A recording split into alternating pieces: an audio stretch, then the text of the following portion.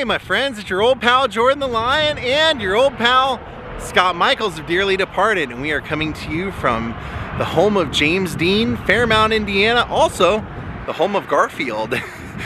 Today I'm wearing a special pair of sunglasses. These are for Jennifer White Spencer. You are getting a fun vlog today. We are going to be working our way from Fairmount, Indiana, all the way to Chicago, Illinois, and we have quite a few stops on our way through. But of course, we couldn't come through Fairmount and not visit James Dean, so let's go do that today. Daze with Jordan the Lion and Dearly Departed begins now. And if you're wondering if I've ever shown this before, no, this is new to me.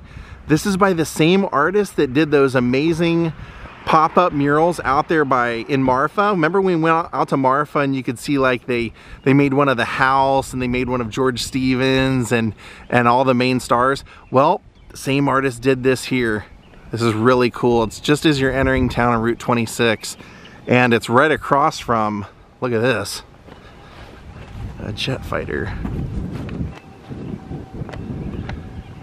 We figured out this is like the third time that we've been out here together, and the first time we came, you said you never thought you would make it back that time. What does it mean to you to be in James Dean's hometown for like what, the fourth or fifth time in your life now? It's an honor to go and visit Jimmy, and I don't know, Jimmy's just something else. He's a really special actor person or whatever. So to me, it means a great deal to come here and to walk in his footsteps and actually to pay my respects to him. Now, can we give a little spoiler on my channel as to what you will be filming for your channel that people will see? Well, we're going to visit Dorothy over at the James Dean Museum, who's going to give us a quick tour of some of my favorite things and her favorite things that are on display in the museum, all Jimmy's personal things. But actually we're going to visit Jimmy's grave, and in the same cemetery is Hugh Hefner's secretary, who, I mean, it's like... Leave it to you. Yeah, so Bridget Marquardt from The Girls Next Door, I'm going to be able to interview about Mary. She said she'd let me interview, so we're going to do a Mary O'Connor thing, but here today is all about Jimmy. Now let's go explore some Fairmount, see some of our favorite sites here. I love driving through this little small town because, you know, James Dean was famous for having this little check motorcycle that his aunt and uncle gave him, and knowing that he used to ride it up and down these streets of Fairmount all the time just kind of makes you go back in time. Now this is the James Dean Gallery Museum. This is not the Fairmount Historic Museum. That's where all of Jimmy's family, the stuff that Marcus has, that's all displayed there. I want to stop here because we noticed that there's another one of the murals. The guy that did the last one did this one as well.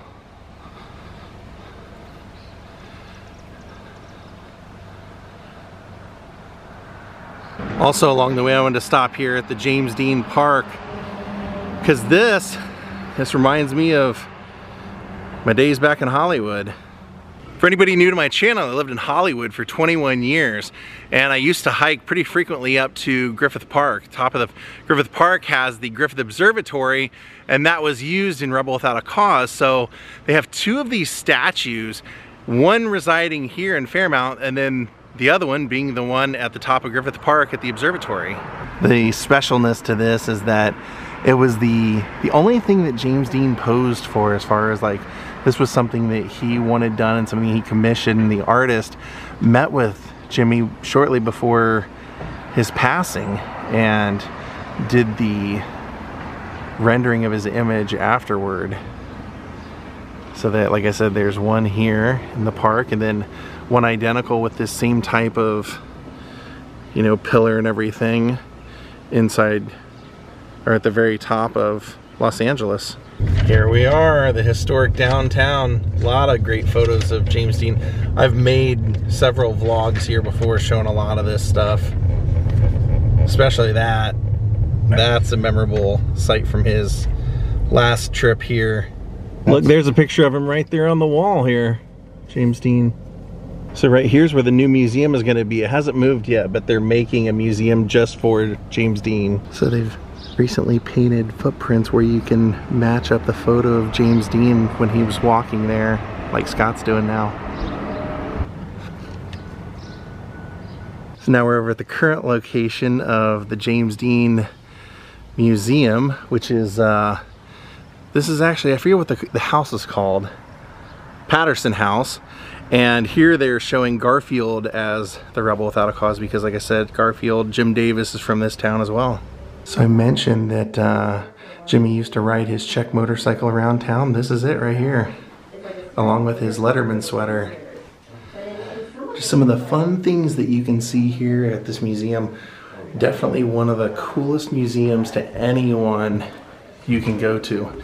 There's his clothing from Giant, items from his apartment, the bongos and the bull cape and everything. Here they have these two little animals right here from his apartment, and if you look, he's laying on the bed and they're above him. So you can see him laying up there, and those are right up here. That's his Letterman sweater from Santa Monica Junior College. Last motorcycle, his Triumph, the last one that he got before his passing. This was James Dean's Lasso from Giant, and there's photos of him actually messing around with it here. The original knives from the knife fight, and the little monkey. And take a look at this photo. They have that shirt that he's wearing right there in here on display. See, there's one right there. And his baby clothes. So if you want to see any more James Dean, I highly recommend you come check this museum out. They have a little bit of everything from every era of his days. They remember him zooming past their house or the high school and doing his favorite trick, which was to lay down on the bike at its top speed, which was 55 miles per hour. All right, very patriotic drive. We are heading out to the grave of James Dean. Buried over here at Park Cemetery in Fairmount. Pretty clear directions also how to find him once you get in here. Here he is. Grave of James Dean. Had several headstones throughout its time, and as you can see, people are always up here kissing it, leaving lipstick prints. They always kind of ask people not to do that because it ruins the headstone. As you can see, it leaves those marks that are hard to get rid of. A lost life cut too short. I know a lot of people want to make that kind of comment that I think is a little bit stupid. They say he had a death wish. His cousin Marcus told us, no, he had a life wish. He said he wanted to experience everything in life. Just a thirst for life. And a, gentle reminder, it was not his fault. The accident was not his fault, so it was Donald Turnipseed's fault. Rest in peace, Jimmy. Somebody left a little newsboy cap down there. He gets a lot of fans out here all the time. People want to come out and talk to Marcus Winslow, his cousin, and Mark's very accommodating to people, and they have a festival every year on Jimmy's birthday, and around when he died they celebrate. Well, have fans out here both times, but what an actor. James B. Dean. Right over here beside him is his father, Winton Dean. His mother's buried in the next town over, Marion. And then over here on the other side of him is his uncle Marcus. The Marcus we've been talking about was this Marcus's son, which would have been James Dean's younger cousin. You can see people sign their names on here to just leave a little piece of themselves with James Dean. No matter how many times I've been out here, it's always a very moving experience coming to pay respects to someone who had so much more to do in life and didn't get to do it. And now we have a long drive. We have like over 3 hours. We're trying to get to outside of Chicago for our next stop. You can say that again. Good grief. Hey, we just entered Kokomo. Way down in Kokomo, Aruba, Jamaica. Oh, look at this house built into the side of that hill. I love it. Probably stays very cool. I just noticed that we're in Dayton, Indiana, and there's someone famous buried here I want to stop and visit. Actually, right here at the cemetery when you enter town. I actually didn't know we were going to be passing through this town, but I'm a huge fan of Blind Melon Shannon Hoon, and he's buried here. What a pleasant surprise. I didn't realize we'd be passing through this part, but here he is. I was introduced to, oh, he's right over here, sorry. Introduced to him by seeing him in the Use Your Illusions, Don't Cry video that Guns N' Roses put out, and then getting into Blind Melon.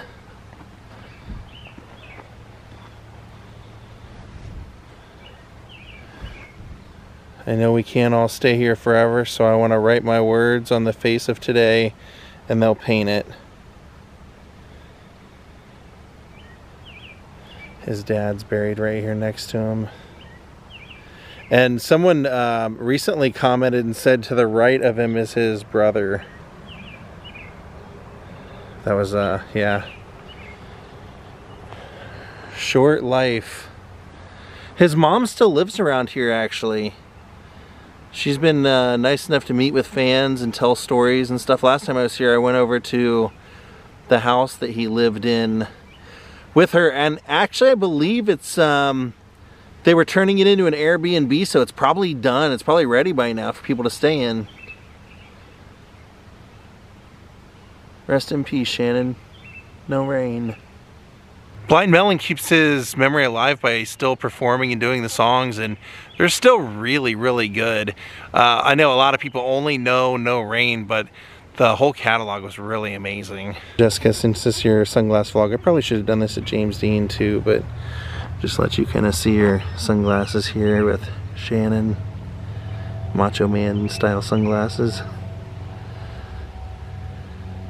Hello, Gary, Indiana, over there. Chicago Skyway.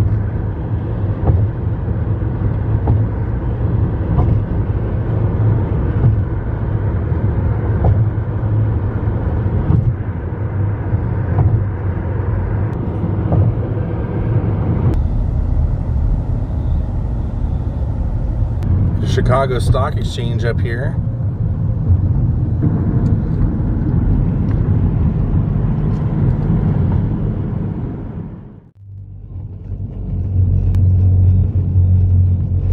Oh, this is great. Written right up here, it says the world famous Billy Goat Tavern, cheeseburger, cheeseburger, cheeseburger. Here we are, Billy Goat Tavern. This is not the original. The original in 1934 was over by the old Chicago Stadium, and the owner, Billy, actually bought it with a bounce check. He made enough money on his first week being open that he was able to pay for that bounce check, and eventually they moved it over to here to where it is now. Now, what's cool about this, the Billy Goat Tavern, it has the history of Billy in 1945 took his Billy Goat to Wrigley Field for the World Series Game 4. And Philip Wrigley, the man who owned the Cubs, had him thrown out because he said that the goat smelled bad. So Billy put a curse, even though he had a seat for the goat, he put a curse on the Cubs and said they would never have another game at Wrigley Field. So here's some of the history of that here, where they would bring a goat out and celebrate Murphy the goat. And you can see they even put him right here on the door.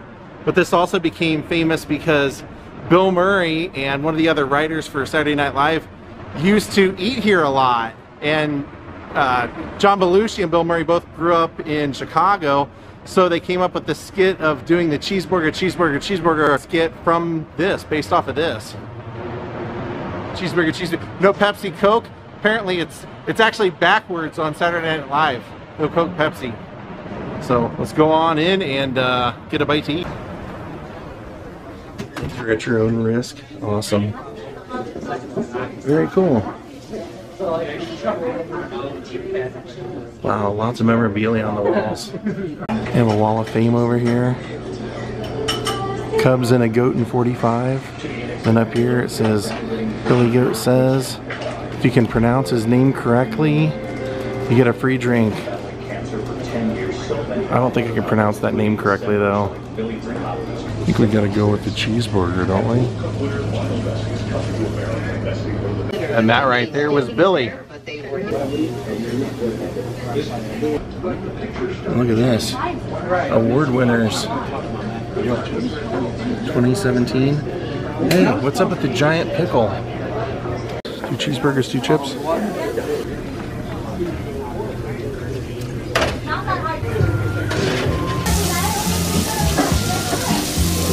Those are our burgers. We did not get the curse breaker sandwich, the jalapeno.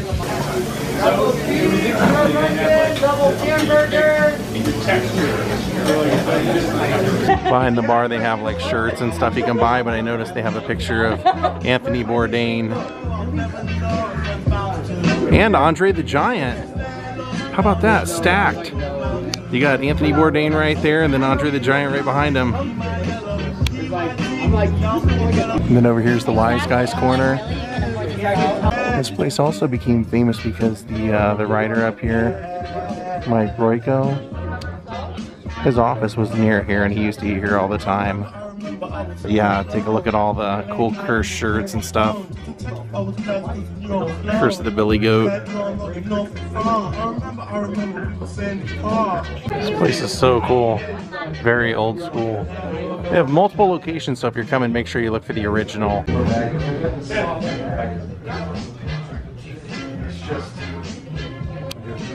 How different is this place from when you used to come here? No. Same exact? Yeah, well, except for the TVs, yeah. Awesome. How's your burger? You took a bite already? Pretty good. It's all right, yeah. Here's mine. I'm excited. Cheeseburger, cheeseburger, cheeseburger. So they actually have a condiment counter. You can get the mustard and ketchup and all that stuff. All right, now we're ready to rock. And it came with some chips. All right, my very first Billy Goat Tavern burger.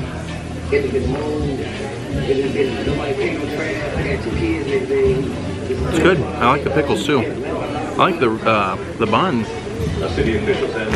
And on that note, we are out of here. Out. Thanks for leaving the Billy Goat.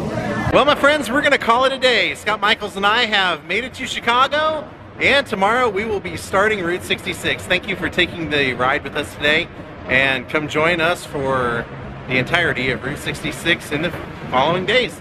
Thank you all for watching. Have a great night. Goodbye.